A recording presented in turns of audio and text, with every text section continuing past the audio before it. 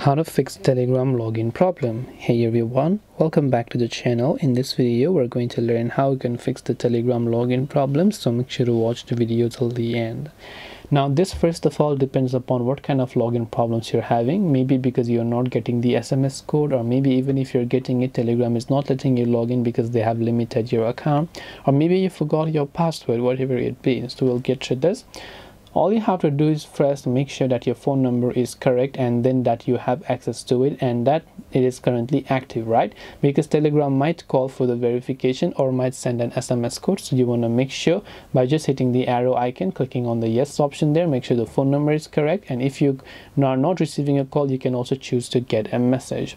Now, if this works for you, that's perfectly fine. But sometimes if it limits it, then the best thing that you can only do is actually wait, because if you keep trying from the same page over and over trying to log in, Telegram might also ban and restrict your account completely. So you actually want to avoid that. Instead, do not try from the same page over and over again. If you can, then you can try to uninstall and reinstall the Telegram app, or you can go to storage and cache and go to clear cache files, and you can also try to clear the storage. And once you've done that, you can try to reopen Telegram and log into your account. So hopefully this video helped you. If you have any questions, feel free to leave them down. Thank you for watching and see you in the next video.